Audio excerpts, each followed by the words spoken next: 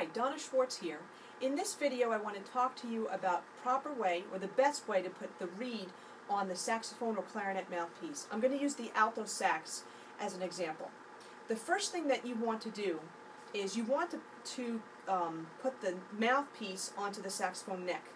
The reason why you want to put the mouthpiece onto the neck first instead of putting the reed on the mouthpiece is because it will be a lot harder for you to put the fully assembled reed with the mouthpiece onto the neck later. What always happens is, especially with these types of ligatures that come with beginning instruments, you put that mouthpiece with the reed on and you're twisting it on, and then everything just comes loose, the reed goes flying all over the floor. Okay, so here's the first step that I like to do. I get my cork grease, open it up, and I just open it up just a little bit. I put one very light coat all the way around, all across the cork. Don't press in so much. You don't want to drown the neck in cork grease. It just gets kind of gross. Okay, so just one light coat all the way around, and then I put that away. Now, all this time, you're going to be soaking the reed in your mouth. I'm going to show you how to do that in a minute. I first want to show you these steps. I take my mouthpiece, I take it with the opening, I'll just call it the opening for now, and the flat side facing down.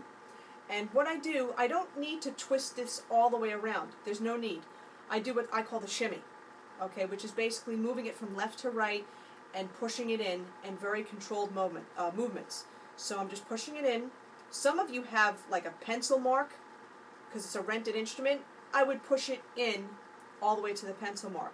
For the alto saxophone, I'm also going to put just a slight angle to it. So it's going to look like that. If you put it so it's straight, that's okay. But the thing is, the alto saxophone is held towards your side, at least for beginners. So it's better for your posture to put on a little bit of an angle like that. Okay? Alright, now there's two ways to put the reed on. First thing though, let me get my reed out. And this would normally be your first step. It takes about a minute or two to soak the reed, and it really needs to be soaked in order for it to vibrate. So let me show you how to do that first before I start putting the mouthpiece together. There's a flat side. This flat side goes against this flat part of the mouthpiece. Okay, so let me just soak this for a second.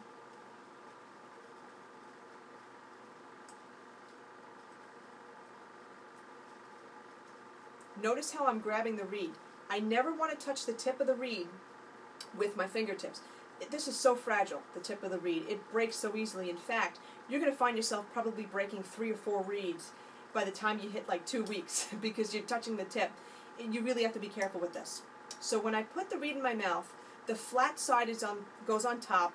The side that has like the smooth, curvy part is going to go on the bottom. I suck on it for about a minute. Don't suck on it too hard so that the reed warps. You don't want to do that either. And I grab it like this, as if I'm grabbing something this way. I hold it more towards the bottom. I'm going to place this against this flat part of the reed, a flat part of the mouthpiece, excuse me. And I'm going to line it up so that the tip of the reed is pretty much flush against the top part of the mouthpiece. It's going to be a little hard to show. I'll do it this way. The way I'm going to know that, notice how I have to keep one finger pressed against this. The way I'm going to know that it's flush against, I can put my right thumb into the heart of the reed, just press in a little bit, and see if I see a black outline beyond the reed. Now here's the thing. I notice I'm a little bit off center. The reed has to be on perfectly. If it's even a little off center, you may wind up squeaking or just not getting the right sound. So you want to make sure that it's lined up from the top, but also on the sides too. So notice I'm not touching the tip of the reed, I'm adjusting from the sides. And it should look like that. Okay, here's the first way I'm going to show you. A lot of beginners prefer this way of putting the reed on the mouthpiece, but you've got to be really careful and you've got to be pretty coordinated.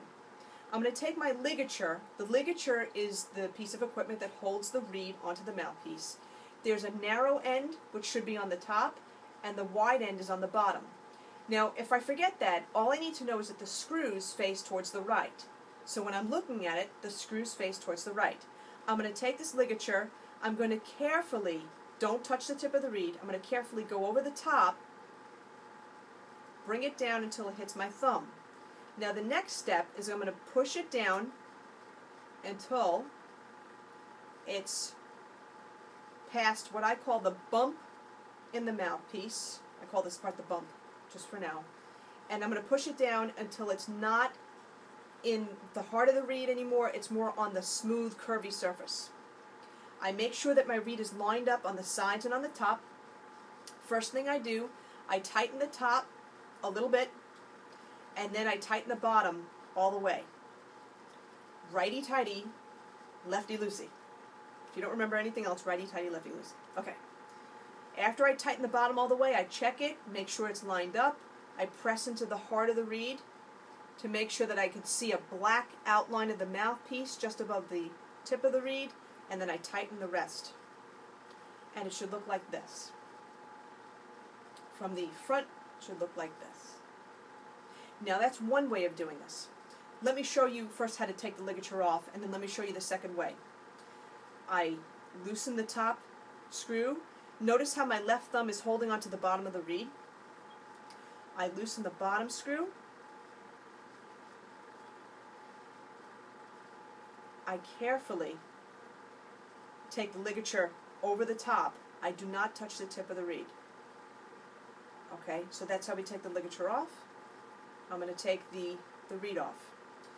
When I take the reed off after playing, I'll say this now, what I tend to do, I use my right pointer and my right thumb, and I carefully wipe off the excess moisture from the reed like this, just once. And wipe it on the pants, because that's what pants are for. Okay? Like I said to you, you don't want to touch the tip, but in this situation, I'm just going very light, boom, like that. Okay, let me show you the other way of putting the reed in. What I'm going to do, I'm going to pretend like I'm you. I'm soaking my reed. I'm putting my mouthpiece on the neck. I did the shimmy. I take my ligature, screws face towards the right. I put the ligature on first. So I just put the ligature on, just like that. Now, I want to make sure that these screws are loose enough because I want to slide the reed in. That's a little better. Okay. Notice how I grab the reed, and I take the flat part, I slide it down, I slide it until I hit my thumb, my left thumb, and then I push past it. I keep pushing past it until I line up the tip of the reed with the top of the mouthpiece. And then I take the ligature and I press it down until it's past the bump of the mouthpiece and it's in the smooth part. This ligature is very tight. Some of your ligatures are going to be as tight as mine. Some of yours are going to be very loose. Okay, so try to keep one finger, try to keep your left thumb on the bottom of the reed if you can, because it's just going to go all over the place. I tighten the top screw so it's snug. I tighten the bottom screw all the way until it's tight, and then I make sure everything's lined up, top and sides, and then I finish off with the top screw. And there you go. Same result. By the way, if you're wondering what this is a mouthpiece patch. Okay, I find that these are great if I don't have a patch on my mouthpiece, my teeth tend to rattle, and that's one reason why some kids don't get sounds in the beginning, is because they don't leave their top teeth on the mouthpiece, and their teeth vibrate, and you know they can't get a sound to come out. So you can get these mouthpiece patches at your local music store. If not, Woodwind and Brasswind, www.bw.com, they have these mouthpiece patches. I think Runyon makes them. And that's basically it. So thank you for joining me today. Hopefully you learned something from this video. On that note, have a great day.